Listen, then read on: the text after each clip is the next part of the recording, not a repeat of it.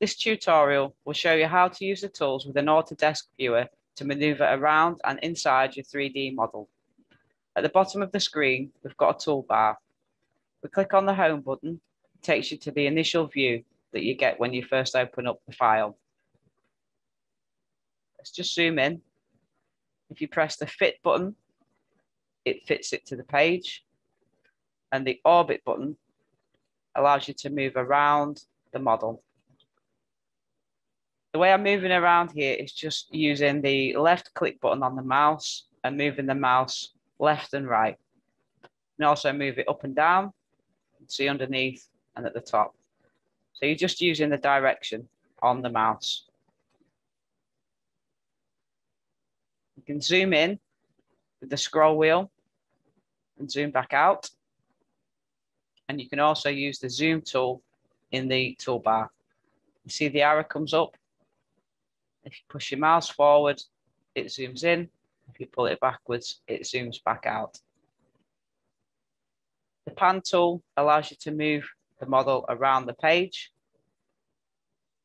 Then you need to click the orbit tool again to be able to move around. If you want to go inside the model, you need to use the first person button at the bottom. It's the little person. You click on that, it gives you some instructions on the screen. So it's fairly straightforward and self-explanatory. So you can use the arrow keys to move in any direction, or W, A, S, and D. To go up and down, so you can go upstairs and downstairs, Q and E. If you want to go faster, just use the arrow keys and the shift key at the same time. If you double click on the destination, it'll take you straight there. Once you're in one of the rooms that you want to view, if you drag with the left key on the view, as it's showing here on the mouse, you can have a look around as though you stood in the room. You can adjust the speed of how fast you travel with the plus and minus key. Once you're happy with the controls on how to navigate through, just click the OK, got it button. So if we move forward, if we do the plus and minus key, you can see that the walk speed at the moment is 3, goes up to 6, which is quite fast. I like to set it at 2. So if we move forward, you can go inside this room. So I'm just now holding my finger on the left mouse button to look around. And move forward a little bit. You get a different viewpoint.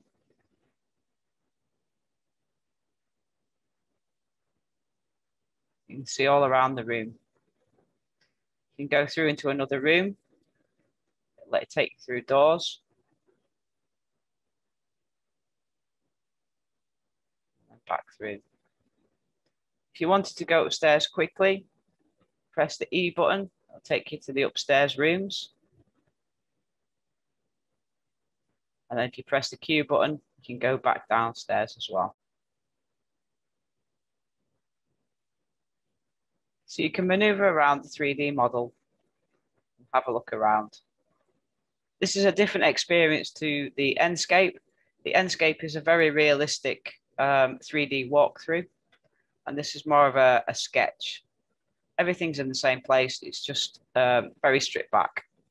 So you've got some materials showing, but it's a very clean way of viewing your design.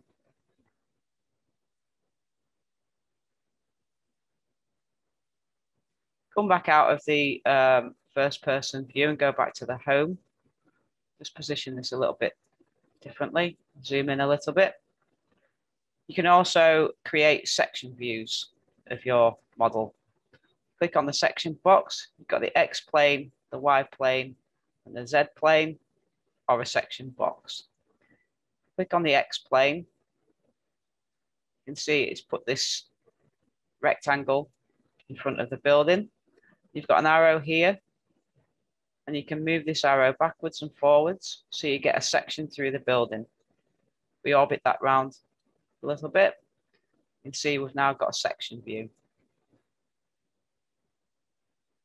You can do that on any of the planes. We change that to the Y plane and go on the arrow again. You can bring it back out. And of course, you can do section through from the top. So you can cut down and you can get a 3D floor plan view. And you can orbit around in the same way using the orbit tool and using finger on the left mouse button to spin it around in either direction, in any direction. So that's really useful if you want to look at your design as a floor plan, but a little bit more realistic. Bring that section back up. Full property. And also put a full section box around the building. Again, orbit round the same way. And you can move this section box, position it wherever you need to see. Go back to the home button.